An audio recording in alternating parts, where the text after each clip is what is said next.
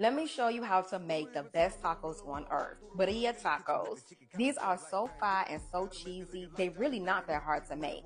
You can use any type of beef. I'm using chuck roast and you season with salt. You sear on all sides and you remove from pan.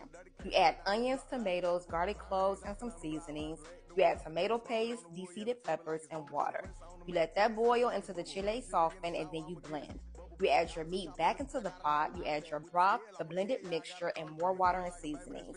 Add your bay leaves also. Cover, bake for 3 to 4 hours, and they should fall apart like this.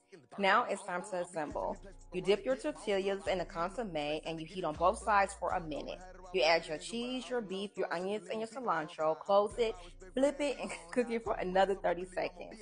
And boom, now you have the ultimate taco experience. If there ever was a king or queen of tacos, baby, this is it. Y'all let me know in the comments if you tried this and follow me for more recipes.